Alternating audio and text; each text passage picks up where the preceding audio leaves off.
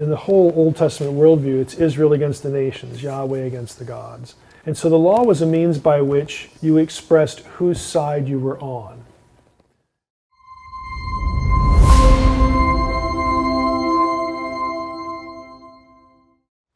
While we're talking about the law, is that how people were saved in the Old Testament? No, the law wasn't given so that people could earn their way to heaven by accumulating good works. There's no passage in either testament that really says that if you do enough good works, then you're going to merit, reward from God and salvation and things like that. And Paul, in the New Testament, really hammers at this because even though he's the apostle to the Gentiles, he is a Jew. And again, he has lots of pedigree, the Pharisee of the Pharisees and all this. And he's trying to convince people that the law is not the means to salvation. So one of the primary passages for this is Galatians 3.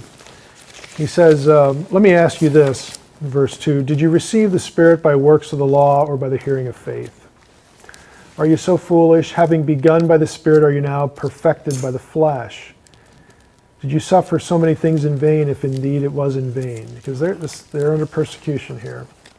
And he says, does he who supplies the Spirit to you and works miracles among you do so by works of the law or by the hearing with faith? It's just as Abraham believed God and it was counted to him as righteousness. This is something Paul wrote as well about in Romans, that Abraham was, accepted by God, in this relationship prior to there ever being a law.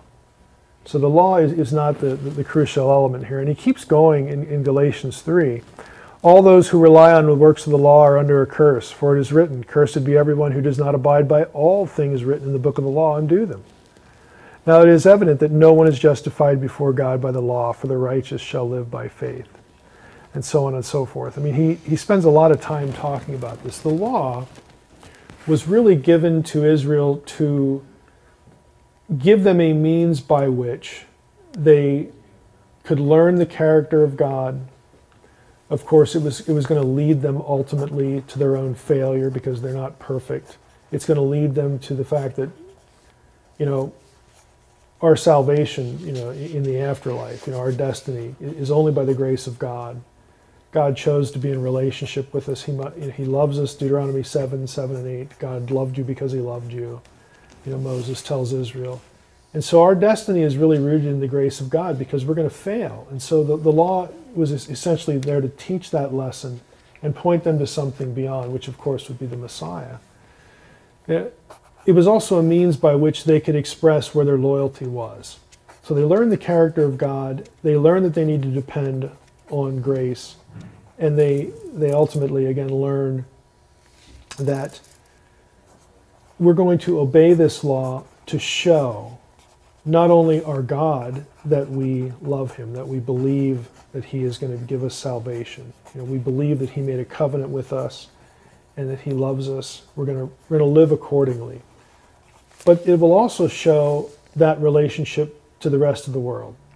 Remember, in the whole Old Testament worldview, it's Israel against the nations, Yahweh against the gods. And so the law was a means by which you expressed whose side you were on. Okay, do we believe in the God of Israel? Are we loyal in our belief to the God of Israel as opposed to some other deity? You show that by the way you live. And so you live under the law in that context. It's to help them be what Exodus describes as a kingdom of priests and a holy nation. Why?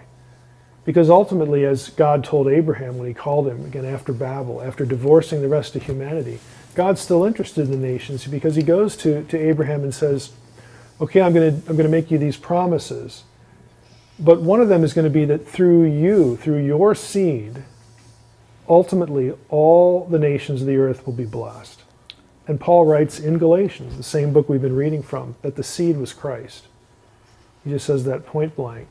And so the law was a means by which, again, to attract the other nations into, this is what life should be like, worshiping the true God. This is what God intended. If you follow the law, this is what's going to make you happy. It's going to make you function better in society. You're not going to do self-destructive things. You're going to treat each other with justice. You're going to treat each other like the fellow imagers you really are. This is how it was supposed to work. But it sort of gets perverted and turned into a system of earning God's favor. And God says, no, that isn't the point. I didn't choose you because, you performed well. I loved you because I loved you. Deuteronomy 7, 7 and 8. God never gives up on the original plan.